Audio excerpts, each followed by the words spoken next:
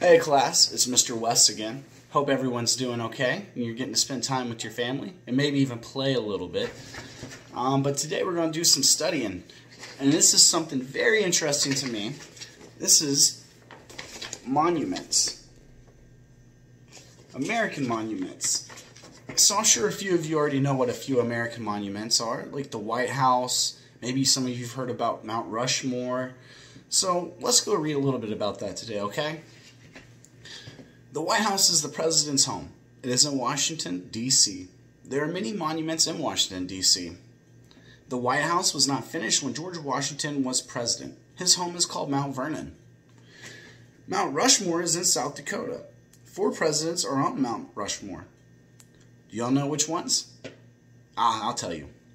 George Washington, Thomas Jefferson, Theodore Roosevelt, and Abraham Lincoln.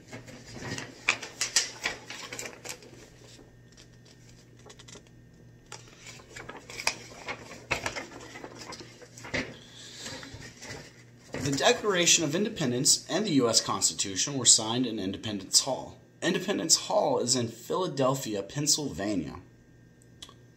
A veteran is a person who has served in the military or is currently serving. Veterans Day is celebrated on November 11th. On this day, we thank the brave people who have fought to keep us safe and free. On Veterans Day, we celebrate by watching parades in our communities. Many celebrations take place near monuments. At some schools, veterans come and talk to students about being a soldier. How do you celebrate Veterans Day? Do y'all know a soldier?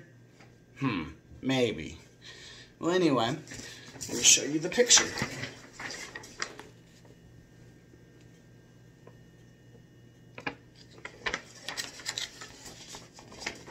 Well, that does it for our lesson plan today. I hope you are all doing okay, and I will hopefully be reading more to y'all. Y'all have a great day. Stay safe. Bye.